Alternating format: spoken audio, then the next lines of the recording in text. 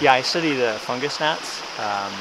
Mycetophilidae is the big family, and there's also a few other families that were put into that group.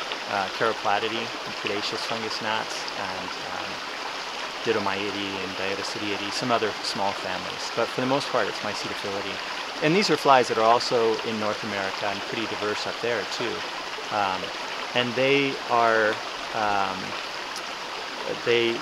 reared from larvae for the most part, but we only know about 30% of the described species of what they do as larvae. So a lot of their natural history is undocumented. So we're still learning a lot about them. And they come in all, they're usually fairly big. They're related to, they can be small, but they're in the Mycetophilidae group, which are the thin-bodied flies that are like mosquitoes and midges and that sort of thing. So, so they're really quite fragile, but they're very, they're quite aesthetically pleasing, at least to my eye. Yeah. So they're fun to work with, yeah.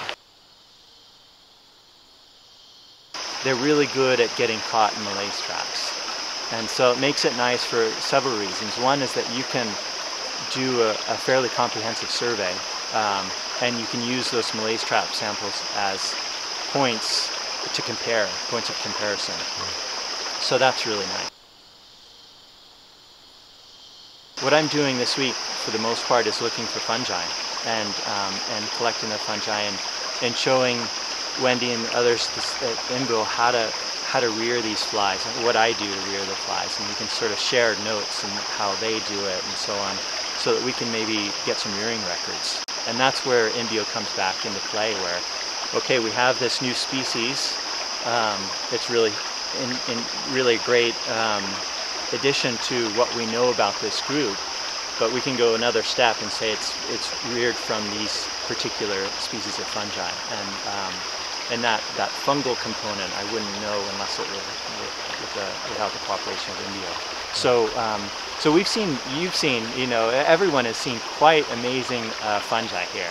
So it's been really neat, and what's nice about a project like this that it goes over a long period is, you know, there are, even though it's this cloud forest, there are seasonal patterns, and we see this definitely with the fungi and the faunal turnover in the malaise traps. So that's something that I'm just getting a little snapshot this week, but hopefully it'll be enough. This sort of transfer of what I know and exchange will allow the fungi to be watched over the course of the year and track those changes.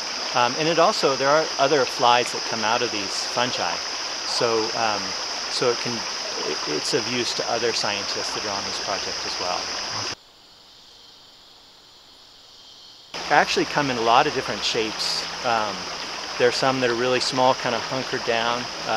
For the most part, they're sort of brownish, but they can be yellow and kind of striped. And yeah, they're actually really diverse. There are about 5,000 species worldwide.